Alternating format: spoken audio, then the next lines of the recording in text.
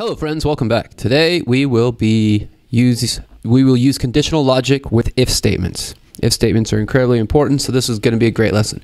If statements are used to make decisions in code. The keyword if tells JavaScript to execute the code in the curly braces under certain conditions defined in the parenthesis.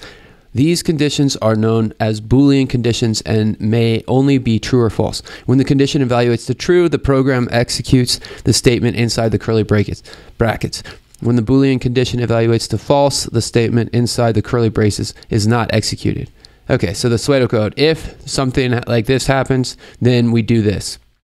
Example, function test, my condition. If my condition is true, then we return it was true. Otherwise, we return it was false.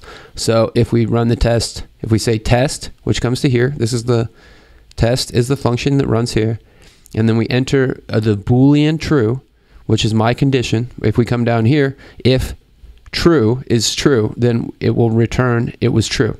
And this test of true will return true, and false will return false, because false does the same thing, but it says if false, then it doesn't do that, so it goes to return here.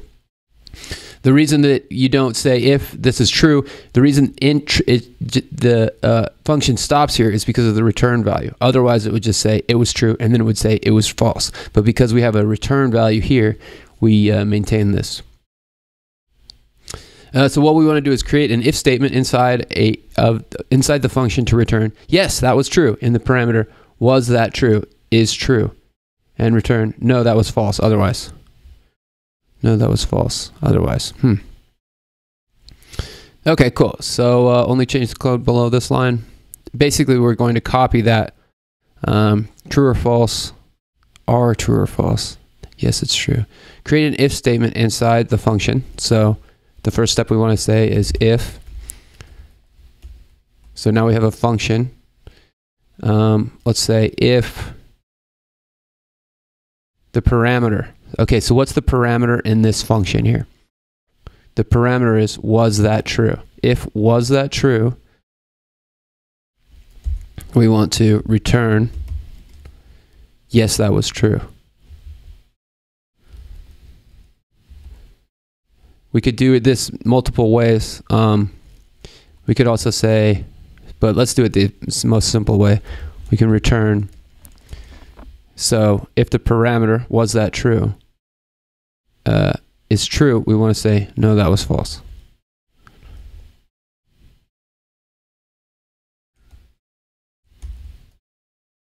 Cool. So this should be the simple right answer.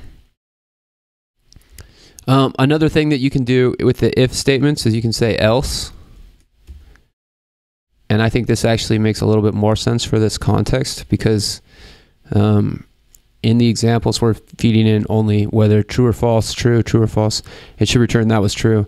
So this is just sort of a kind of, yeah, this is the idea behind this. So if statements are incredibly useful.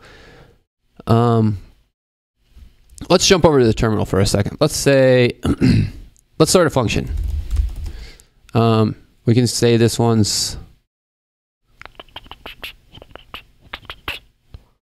string. And then we start a function like this. So we say, oh, no.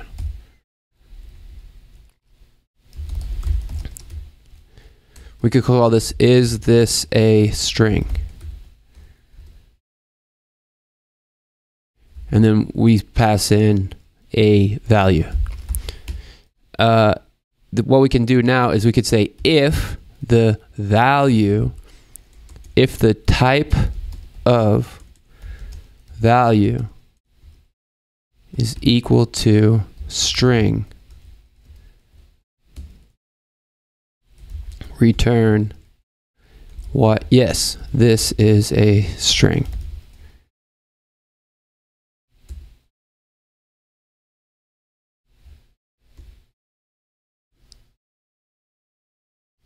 Else, return no, this is not a string. Okay, so now in this console, we've basically declared a function. So if I were to say type of is this a string, this is going to return function, right? Because I've saved this here. If we were to do, and so now what we can do is we can pass things in. We could say, is this a string? And then pass in a string, right? Yes, this is a string, so it's returning this value. Is this a string? And then instead of passing a string in there, we'll just pass the number 4. No, this is not a string. So this is another way that we're doing just conditional values. I hope that helps. At the end of the day, if statements are super important for computer programming, there's a lot of implicit return stuff in it, but this is essentially the way that you solve this problem. And so if I run the test, it passes. Hope you guys enjoyed this one. We'll see you in the next lesson.